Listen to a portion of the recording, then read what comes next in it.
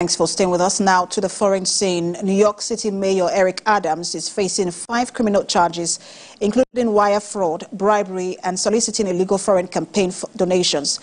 Prosecutors allege Adams' corruption conspiracy had been long-running, dating back to 2018, and say he received over $100,000 in illegal personal benefit.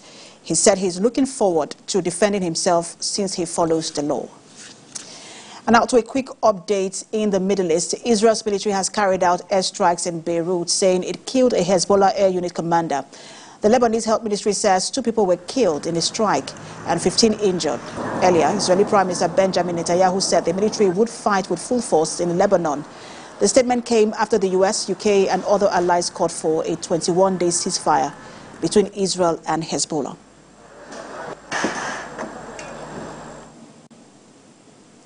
And that's TVC News at 7. Coming up next is Politics Tonight. Thanks for watching.